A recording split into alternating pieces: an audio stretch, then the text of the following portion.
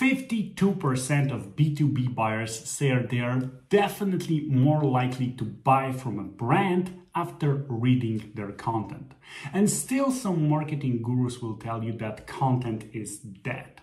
I think content is definitely not dead, and it's super important, especially in B2B. In today's video, I'm going to try to answer the following question. What is the role of content marketing in B2B sales? Let's start with a small experiment. Try to close your eyes now and imagine the best sports shoes brand on a planet. Now try to imagine the best possible e-commerce experience that you had over the years. Now try to imagine the perfect phone. The truth is that probably all of us have different pictures of different brands as we imagine these.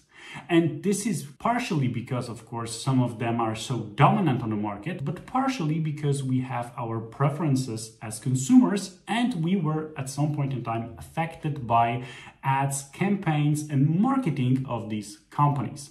So the same goes for B2B.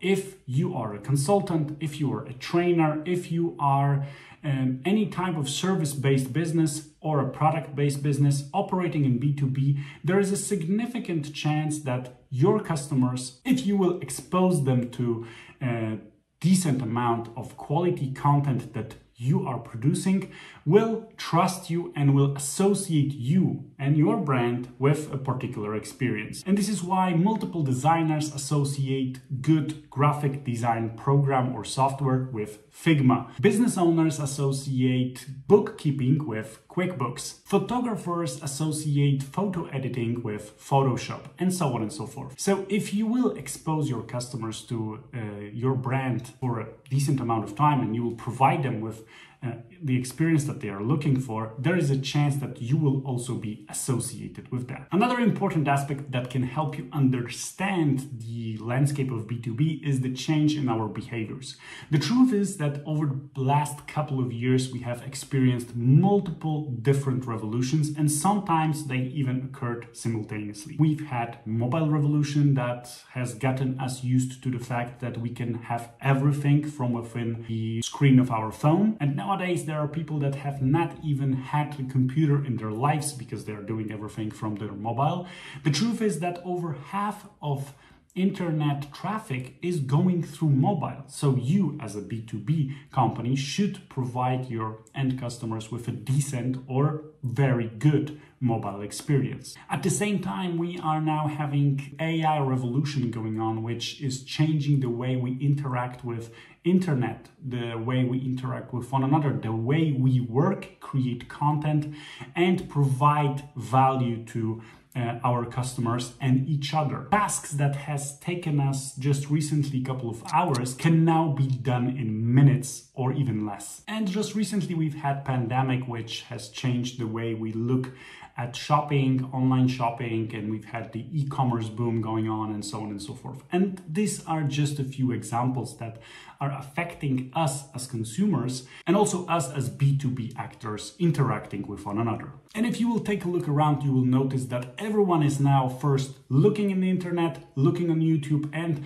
checking with ChatGPT before making any decisions or interacting with any salespeople. And there is a probably significant chance that your customers are doing the same thing. And content plays different roles in different elements, different aspects of B2B sales in general. The first role that I would like to underline is trust building. If you will create content, for example, articles, white papers, videos, and other types of content that is distributed for free, there is a chance that your audience will trust you. There is a chance that very quickly you will be viewed as an expert, although not necessarily your knowledge has to be very complex. Let me give you an example. Just recently I sold one of my businesses, and we also had a YouTube channel on which I was explaining different aspects of working with Microsoft 365. It took only one interaction of a certain project manager manager from a very big organization with one of my videos in order to send me a message and ask me for providing personalized trainings for this organization. Of course, I was not doing this by myself, but I was one of the few experts that was doing this online, and this is why this person has assumed that I am trustworthy. Another important role of content in B2B sales is lead generation. In this scenario, you are creating a piece of content or pieces of content that are supposed to provide you with some contact details to your end customers or potential customers, potential prospects. And there are different types of content that you can create in this scenario, ranging from ebooks, which are not so popular anymore because people do not like long forms of content nowadays, cheat sheets, infographics, short email courses that are being sent over a certain period of time, or even video courses or video materials that are exclusive for people that will leave their contact details. In this schema, you are creating this piece of content in order for someone to become a lead in your sales funnel. And before I will move to the next role of content in B2B sales, make sure to subscribe to the channel if you are finding this video interesting. Another type of content is strictly business oriented, meaning that it provides value for your business as a whole or as a part of it.